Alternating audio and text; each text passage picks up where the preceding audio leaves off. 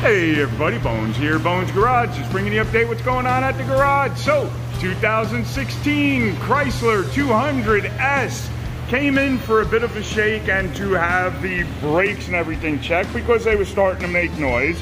While we were in there, we ended up looking and finding out that her lower control arm bushings are completely cracked and broken. That was causing the shake, and then the pads weren't that bad, but the rotors definitely were. It looks like somebody had changed the pads at one time, never changed the rotors, and the rotors had a warp in them. And with today's cars, it's cheaper to buy new rotors than it is to cut the old rotors. So we've got everything out. We've got the control arms out. We got the front subframe out. You can see that subframe connects into over here, which holds the control arm, the front side of the control arm in. And the reason you have to take that front subframe out of over here is because the bolt is about that long, where my fingers are right there, that long, and the subframe right here gets in the way. You can't get the bolt out, so you've got to take that out. And then on the rear side, we're doing the same.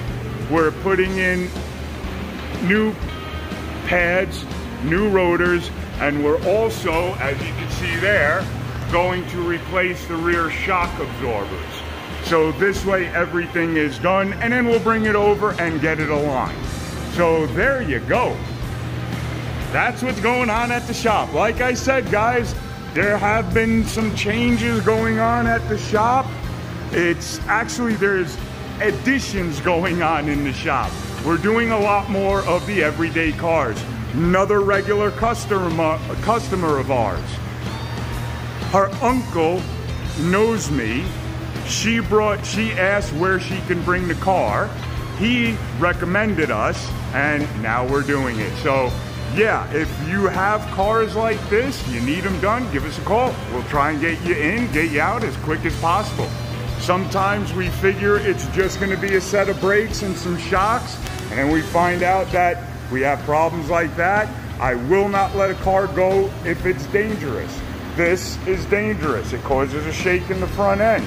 Could cause a problem later on down the road. So we pulled it out, we ordered the new bushings. We're gonna press those old bushings out, put the new ones in, get her done, because these control arms are almost $600 per side. They're like 580 bucks, 600 bucks, somewhere in there. So it's a lot cheaper to just pop those out, put the new ones in. Alrighty, have fun. We will talk to you soon. Okay, bye.